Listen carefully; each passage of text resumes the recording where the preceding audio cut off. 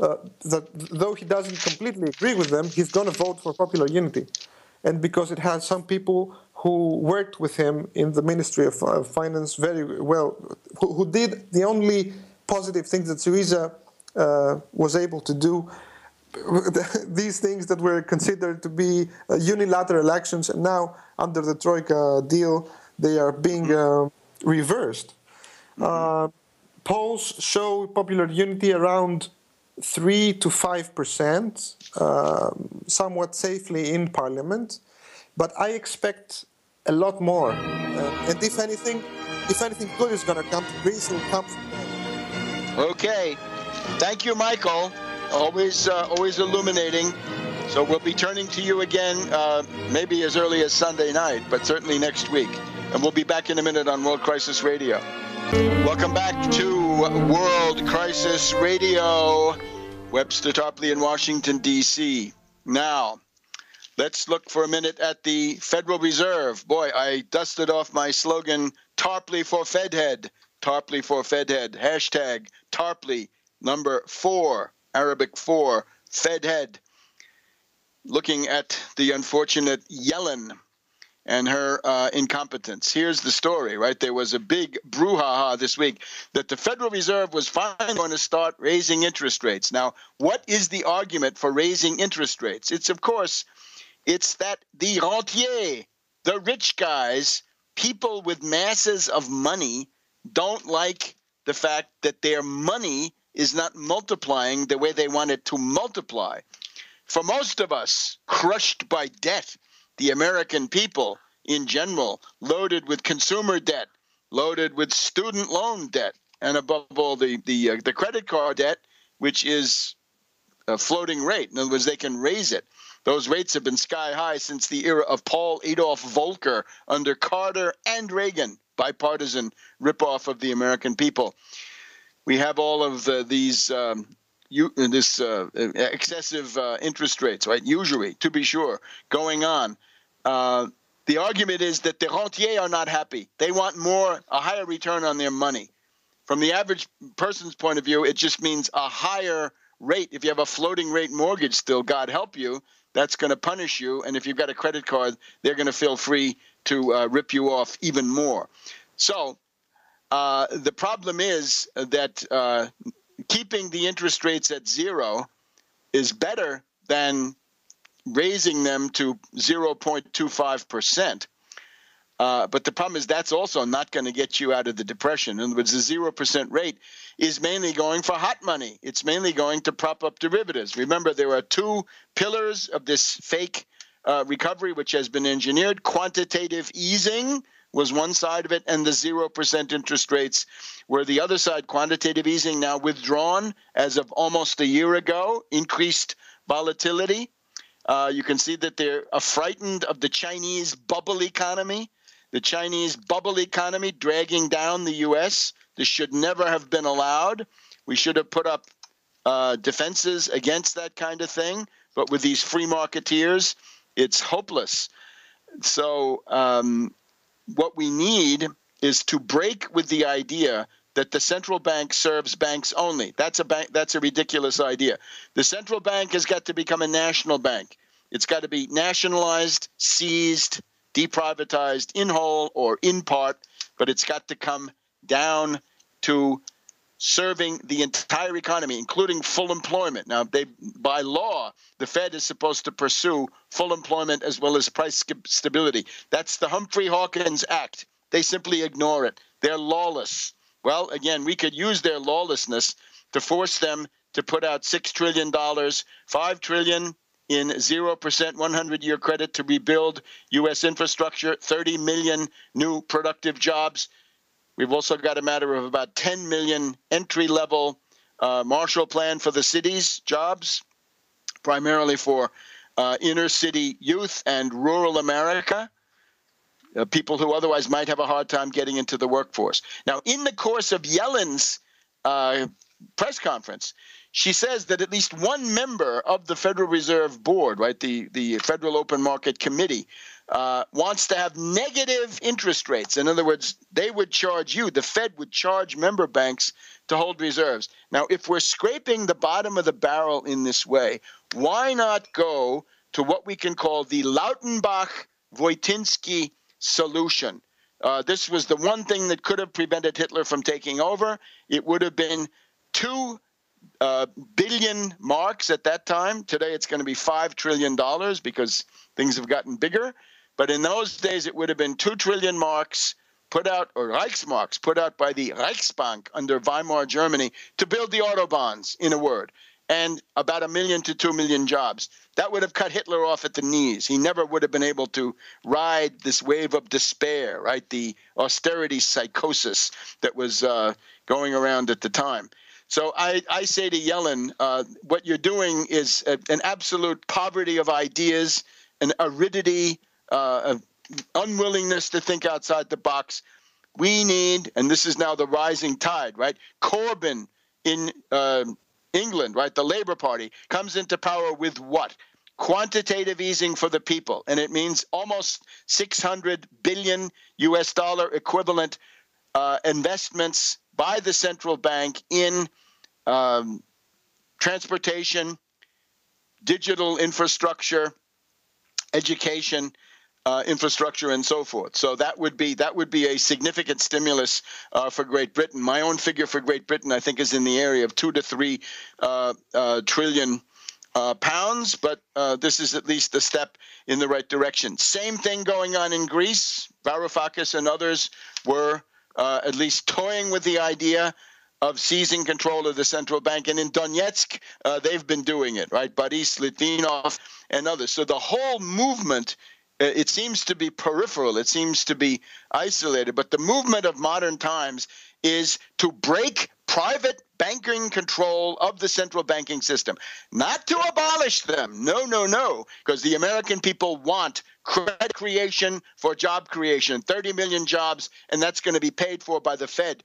with 0% federal credit for 100 years if necessary, and that extra trillion to refinance all student loans down to 0%. And if it's 1.5 trillion, that's fine too.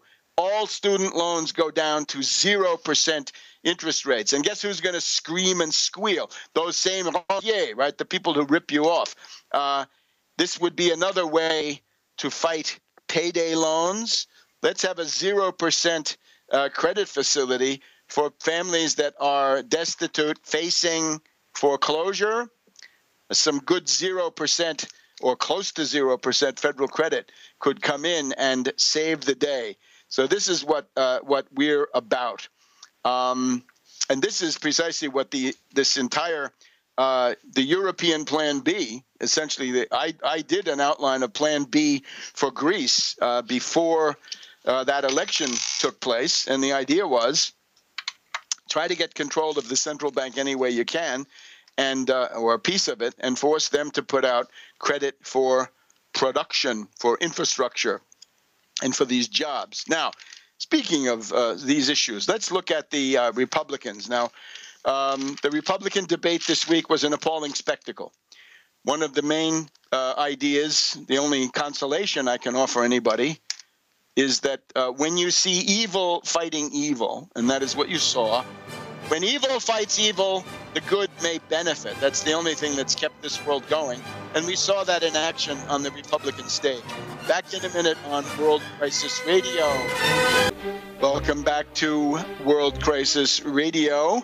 So the Republicans, the only consolation, when evil fights evil, the good may benefit. So a certain amount of extreme evil was canceled out as these various evil forces, essentially a battle among fascist gangs. The higher the casualties on all sides, the better off the people are in the aftermath. Notice the secessionist has gone down to defeat. A secessionist scoundrel, sic semper secessionistas, secessionistas, we would say a little bit of macaroni Latin. That was Rick Perry. Remember him? In the great dawn of the Tea Party, he started talking about Texas secessionism. He's gone down the tubes, and a much-deserved fate for a scoundrel and a demagogue. It can so will it be for some of these others. We're getting reports that Scott Walker, the union buster, the wage gouger, enemy of unions, enemy of the American people, that Scott Walker is also about to drop out, because even with all that Koch money that he's supposedly, allegedly been collecting, it just doesn't go. The guy's dull as dishwater. This is the banality of evil, as Hannah Arendt would have said. So Carly Fiorina. Carly Fiorina worked as an advisor to the Central Intelligence Agency. Carly Fiorina, not only an advisor, but also a consultant to the Central Intelligence Agency. Now, who's hyping Carly Fiorina? A bubbling cauldron of hatred, extremely neurotic, beyond all belief. Notice she got really upset when Trump, the great wrecking ball and Samson of this Temple of the Philistines, when he began to talk about what she did at Lucent and what she did at the Hewlett-Packard. This is when she began to get the eye blink rate went up very high. So what did she do? Lucent Technologies. I'll have to tell you, this is something that hurt me very much personally, right? Lucent Technologies was in Murray Hill, New Jersey. This was the Bell Telephone Laboratories, Bell Labs. I had a chance to visit Bell Labs in the late 1950s as a child. My uncle worked there, and my Uncle Al took me there. It was a wonderful thing for him to do, fond memories of this day. He showed me the Dead Room. The Dead Room was, at that time, the world's largest anechoic chamber, which was a completely surrounded, baffled chamber where no sound from the outside penetrated. And you could hear your heartbeat. You could hear your own joints moving. You could hear your own digestion going on in the Dead Room. On this occasion of this visit, I saw the first touch-tone phone I'd ever seen. Up to that time, there were dial phones, but now it was a touch-tone phone, the first one, which he showed me at that time. Well, Bell Labs had been one of the greatest sources of innovation and scientific discovery in the middle of the 20th century. Carly Fiorina destroyed it. She absolutely destroyed it. It's gone.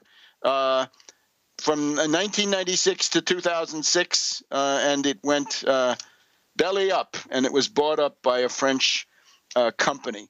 The shame of this, right? The impudence of this woman to come forward. She says, we did mass layoffs. Yeah, 30,000 jobs destroyed. This is now Hewlett-Packard. But Lucent was completely destroyed. At Hewlett-Packard, Carly's job was so terrible that she was officially fired by the board of directors with prejudice. And we see her on television saying, yes, we did mass layoffs. We had to move those jobs to China. She got 5 corporate jets. She got a salary increase of 300%. She got a total of $100 million. Her golden parachute, her compensation package, was $20 million after she was fired for malfeasance and nonfeasance. And then she's got the CIA network working for her now to build her up. Who do you think is hyping her?